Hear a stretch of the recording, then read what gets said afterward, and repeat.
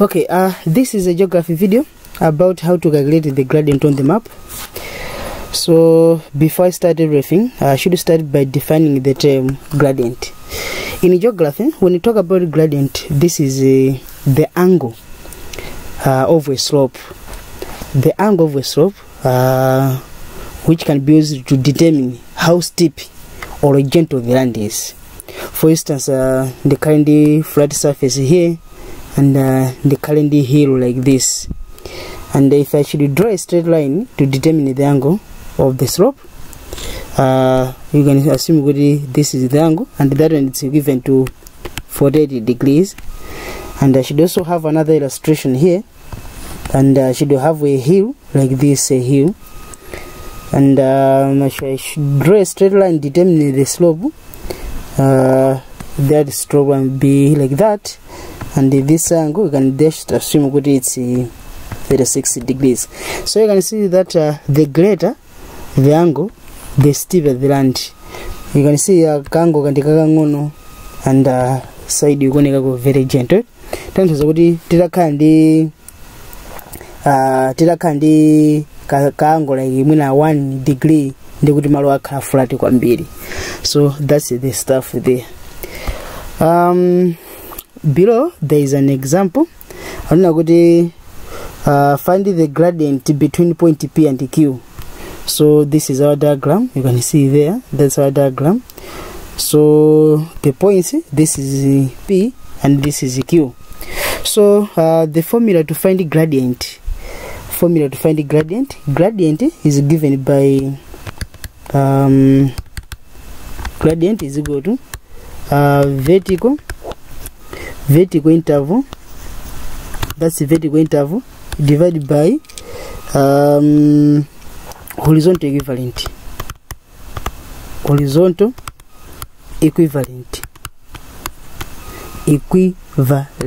yeah, that is.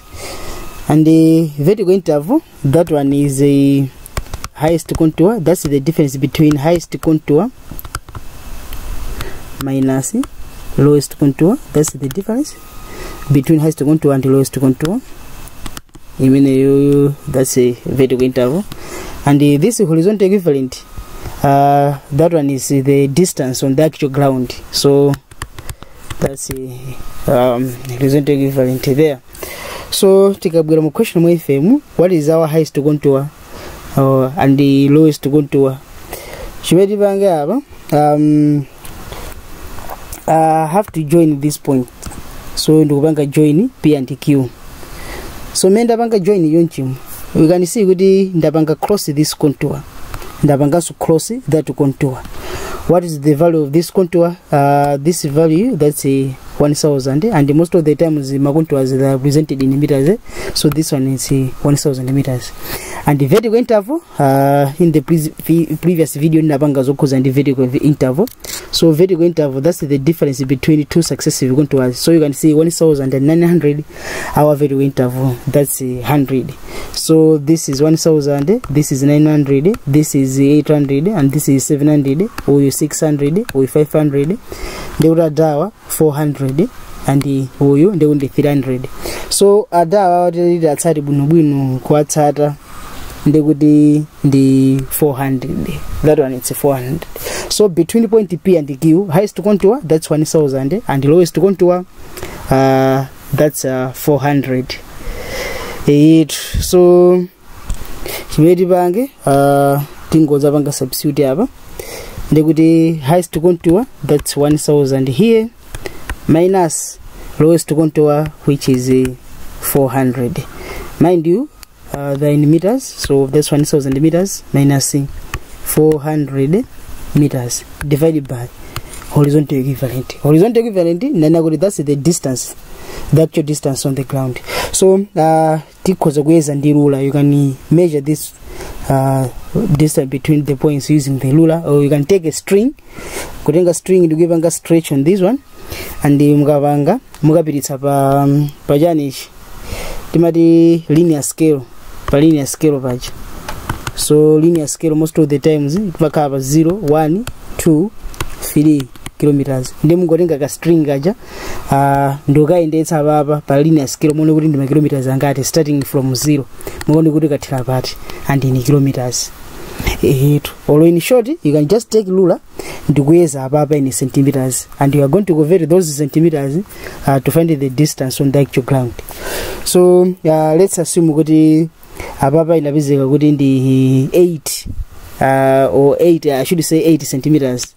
It's 80 centimeters. So what I need to do, I have to convert 80 centimeters into kilometers on the actual ground. So 2 centimeter most of the times on the map vacant 2 centimeters representing 1 kilometer, and the above distance between PQ and 80 centimeters. So we need to find how many kilometers are there in 80 centimeters. So just a matter of cross multiplication. So if you cross multiply 2 and x, you get about 2 centimeter times x is equal to 1 kilometer times 80 centimeters. So here we're going to divide into 2 centimeters. I'm also divide into 2 centimeters.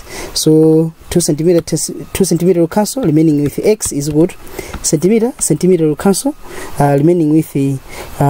2 galwa 8, that's 4 times 1 kilometer, you get about 4 kilometers, meaning that in 80 centimeters we have 4 kilometers.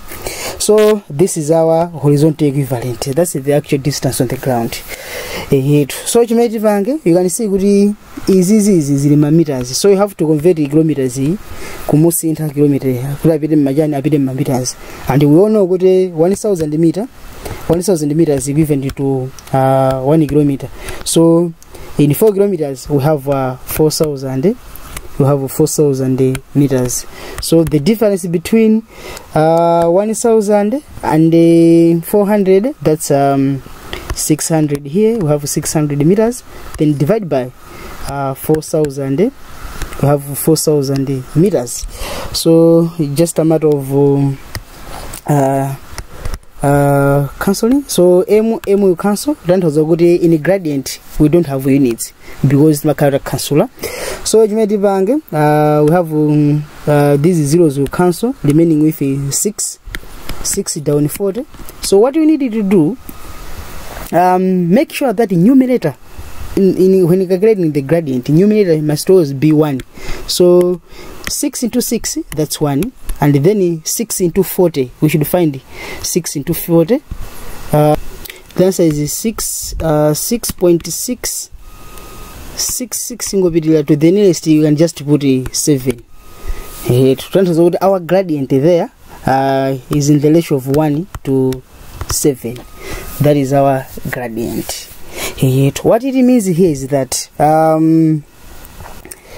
there is a distance of 7. For every 7 distance you have, we have lies in 1 meter. 1. So we can say good in meters, whatever. So you have to cover 7 to rise with 1. For every 7 meters you walk, there is a rise in what? In 1 meter. So that's our angle here. So the difference is in between gradients. So it kind of ratio ya 1 to 50, the 1 to 7. What does it mean? Which one is more steep? It turns out that this one, I mean kind of more steep because you have denominator one. So the larger the denominator, the less steep the land is. The smaller the denominator, I should say the steeper the land is. To mind you, if you're enjoying this video, please don't forget to subscribe to my channel. And Gadibali Funso number and your major 0882 435 562. Muto ndibezo mini go maso. Opera so Facebook, just search unique online classes. So let me finish by this one. Manna go the denominator ga gula. Ndi go the bakala less steep. Denominator ga cheaper. Baka go the say a little bit gentle. I mean it's more steep. Or you less steep, or you more steep. What it means there is that you have to cover more distance, which is 50 to rise 1 meter. Ready? Pomu you was 7, you have to cover 7 to rise with 1. tumiringa mavangiri zimenezi kutanthauza kuti mukangona denominator wankulu mungodza kuti that one is it's gentle.